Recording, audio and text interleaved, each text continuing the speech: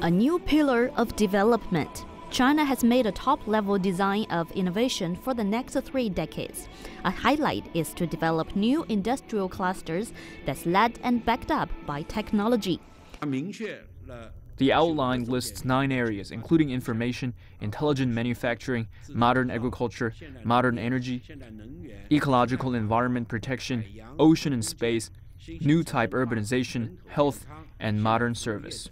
These are the key areas we will concentrate on in the future.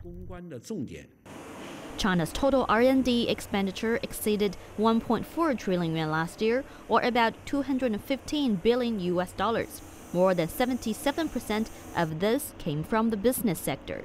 But in China, key and core technologies are still controlled by other countries. Many industries are still at the lower to medium ends of the global value chain.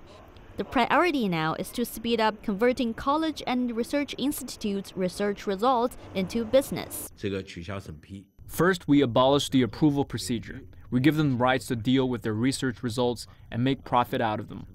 Researchers can get over 50% of profits. The most important thing is to set up a service mechanism to help companies, colleges, and institutes with the conversion. In a clear timetable, China aims to become an innovative country by 2020, move to the front of innovative countries by 2030, and an innovation power by 2050.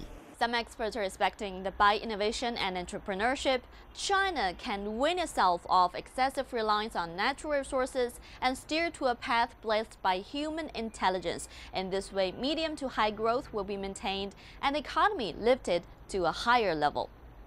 吴国秀 CCTV 北京